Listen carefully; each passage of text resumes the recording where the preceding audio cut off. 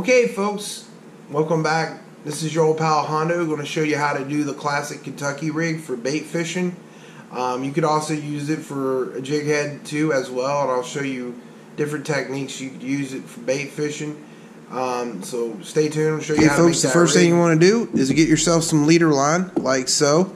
This is a 60-pound test. We're going to show you how to make a catfish rig real quick with this. And first things you'll need is 2 hooks. 2 medium-sized hooks. I think these are like size 12 hooks or something like that.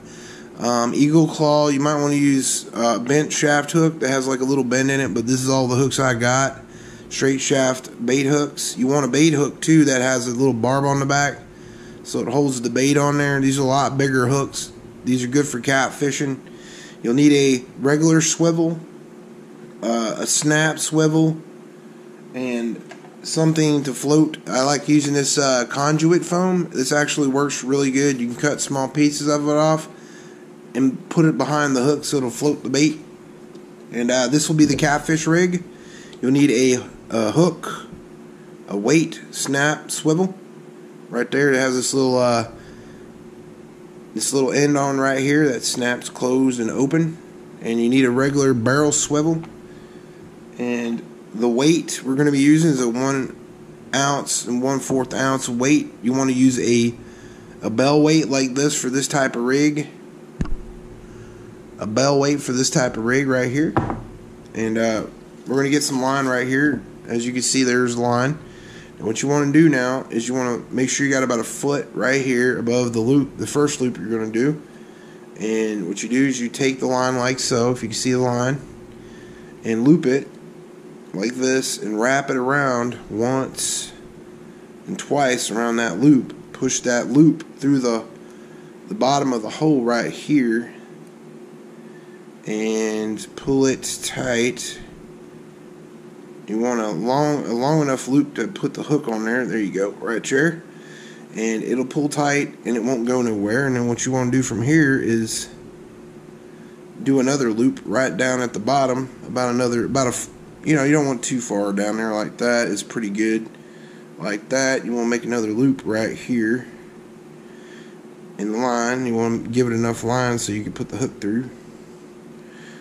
You grab the loop like that and you just run it once, twice around that loop and push the loop, the main loop, through the connecting loop like so. And try to give yourself as much line as you can with this loop so you can put the hook in the hook and the float in between there. And now that you got that ready, you could tie on a swivel. First you want to tie on the base swivel, like right here, onto the first snap swivel for the top of the rig, like so.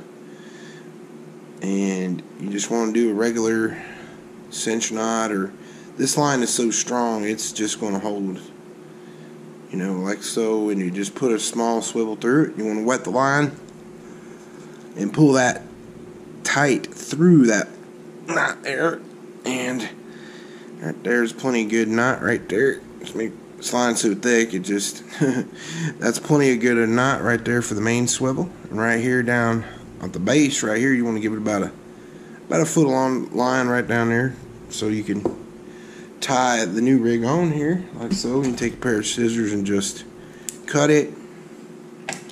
Once you cut it like that, you put your weight snap swivel on here. And once you do that, put that weight snap swivel on there like so. Of course, it's getting away from me. And you just basically want to tie it. Just regular cinch knot. Don't have to be perfect. This line is tight. It's going to be tough. You know what I'm saying? This is a 60-pound test.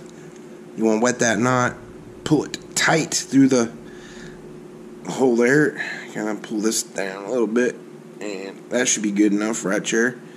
Now we got the 2 loops now right here for the bait.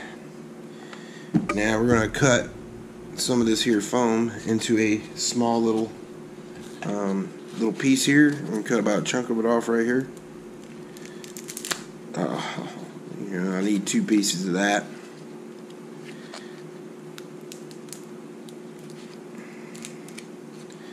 Okay, you got two little pieces right here. And what I'm going to do is I'm going to take a knife and cut a slit in there with the knife like so. Now you could buy dedicated little rubber pieces that go over these type of rigs, but I'm just jerry rigging this, you know what I mean?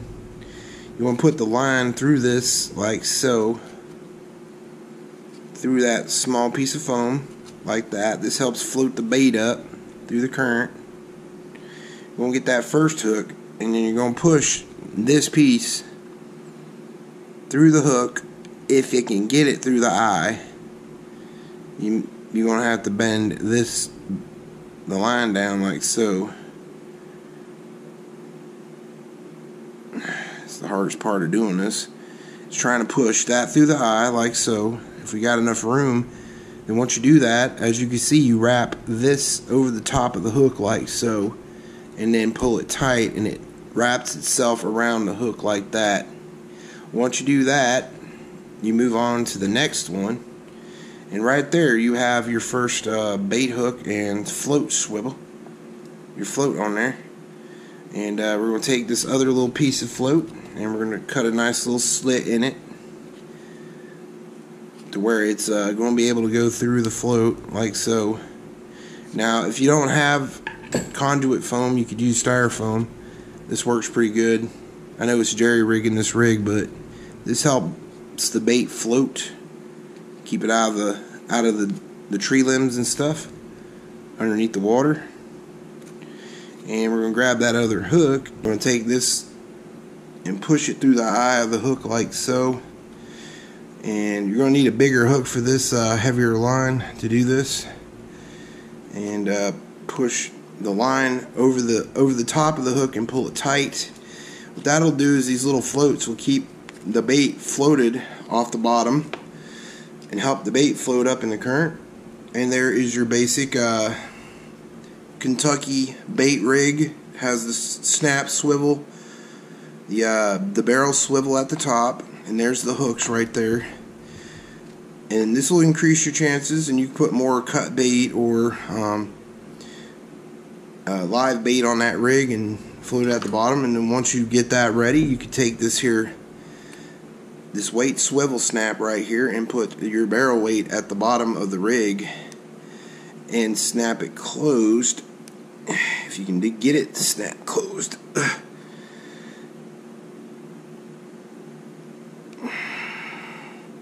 Well, we're not going to be able to snap it closed. I should have used a bigger barrel swivel for this, but you get the gist. You could use a bigger barrel swivel, and what this does is it keeps your bait from getting snagged, you know, with the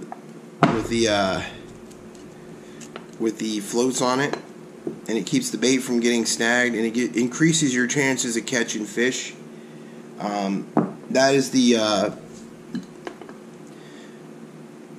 probably one of the best catfish rigs there is, and offshore fishing rig, you know, for catching redfish and for catching snook, pompano on the beach, stuff like that. It's a heavy duty rig, and it will work. Hey folks, that was the bigger rig. I'm going to show you how to make a smaller one. This time we're going to be using this small braided line to show you how to do it.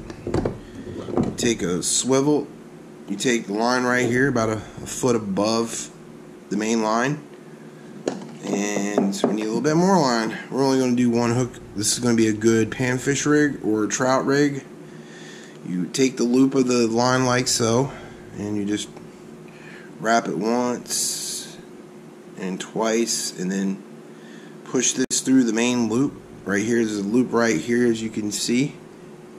Push it through the main loop like so, and then pull it tight. You want a little bit of line exposure, like right here, enough to wrap the hook through the line and put these small and put this. You'll need a small barrel weight for this and a small size 8 hook, bait hook. Put the float first in there. We got a small piece of styrofoam. Finally got it to go through the hole. Once you do that, you take your loop like so, and you're going to have to push this loop through the eye of the hook, if you can get it in there. Okay, I got it now. We got the hook through there like so. If you can see that, I don't know if you can see it. And try to open that loop up right here on the hook and wrap it over the top of the hook like so, and pull that tight, and there you go. That's your first hook right there, and it will just dangle out like that, and you push the slide foam over the top of it like that. And I say this will be the top piece right here, and what you want to do is get about a foot of line off the bottom here. You want it about a foot off the bottom like so, and then when you think you got enough line right there, you could just cut the line where you want like so. And if I can cut this stuff is really buku hard to cut. And we're going to put the snap swivel on top right here, and we're going to do a improved cinch knot. Since this stuff is a lot lighter, I can get away with this type of knot. Push this through that hole like so, and try to make another loop on the main line like this, and we're going to loop it like this around. Try to get it through here. Improved cinch knot, and push it through both of the loops.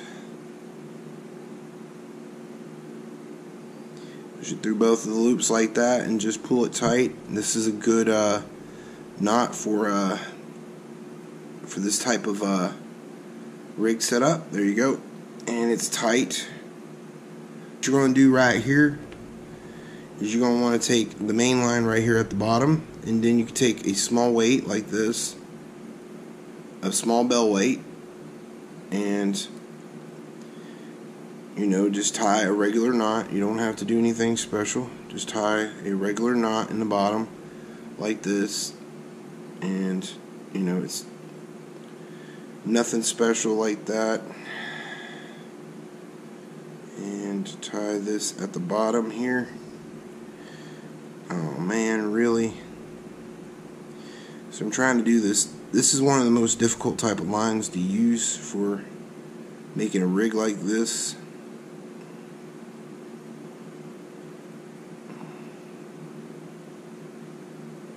Okay, you just want to tie a regular knot like that, and there you go. That is a Kentucky rig right here for bait, for trout fishing. You got the weight at the bottom, the hook in the center. You could put probably another loop in there if you wanted 2 loops to make 2 bait, to put 2 baits on there. But you want to float, because it helps float the bait up like so, and keeps the bait out of the crap. And this rig right here will keep you from getting stuck in the crap a lot. It's also good for trout fishing in a lake, and trout fishing in streams as well. The snap swivel goes on top, the barrel swivel goes on top, the weight goes on the bottom, and then you put this on an ultralight rig or a medium-sized rod and reel. And that's basically how you make a Kentucky rig. Weight at the bottom, hook in the center, and float right there, as you can see the float, and the barrel swivel at the end right there. That's how you make two Kentucky rigs right there for catfishing and trout fishing, or lake fishing for bass, whatever you're going to look for, pan fishing. Standard. If you found this video informative and helpful about the Kentucky rig, please give me a like, share, subscribe. This has been your old pal Hondo from Hillbilly Tactical. Y'all know what you can do. You put God first, He puts you first every time, and you know what else, YouTube. God loves you, so does Hondo. Peace out, YouTube. Tell me pretty lies, look me in the face, tell me that you love me, even if it's fake.